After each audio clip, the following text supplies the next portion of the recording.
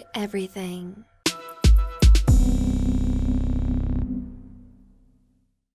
Alright guys, today we're going to be talking about NovoResume.com.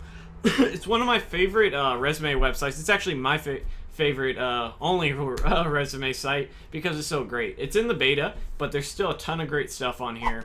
I think the easiest thing to do to tell you about it is just kind of to show you. But essentially, it's a resume template site where you have an account. Your templates are stored online or on your account. So all your information's stored, and there's about 10 to 15 different resumes right now. They're focusing on the junior level, which is for the student or the recent graduate right here. So you're seeing very, very cool, the kind of standard, modern, classic, creative, professional, and intermediate, which puts more focus on your work experience and less on maybe your skills and your education as junior would. And eventually they'll come out with senior. Looks like it's coming in 2016. But let's go ahead and jump right in. You can see all the functionality of it. It really is an amazing thing. I'm a huge fan of it. But so let's see right here. So not only you can change the font in an easy one-click thing. That it looks like they have. Ooh, what is this? This makes it a little bit larger. So you want everything a little bit larger. Very nice. We want to change from Ubuntu to Railway, or back and forth rather. Let's go to EXO. See what that's about. I don't like that. We're going back to Railway.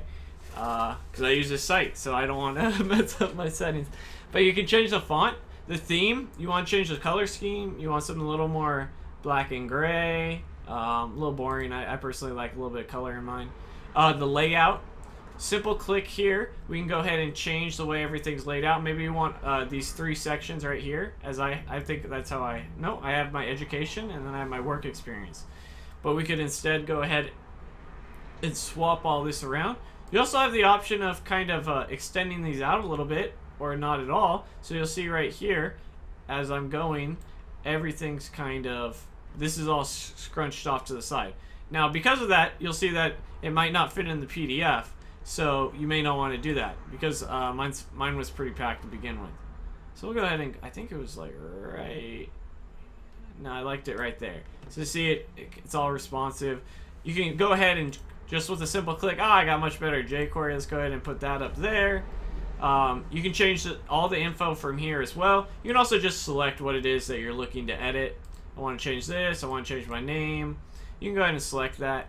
You can include various links as well to your Skype, GitHub, LinkedIn, website, whatever it may be.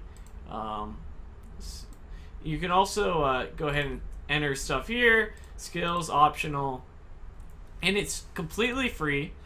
Tons of great stuff. And I really just wanted to share this with you guys. So I hope you enjoy the site. Cool thing to look forward to is I'll be interviewing the co-founder of this site. And he's a software engineer, coded it himself. And that will be out in about 3 or 4 days after this video. So keep an eye out for that. I look forward to it. And as always, guys, thank you for those supporting him on Patreon. Don't forget to like and share, and I'll see you guys in the next video. Thanks for watching the video. Don't forget to check out my collaboration with Eric Surf 6 going over how to get started coding. And if you're looking for some coding help, go to Code Mentor using the annotation or card. And if you're looking for internships or part-time jobs or full-time jobs as a student or recent grad, check out wayup.com. See you guys next time.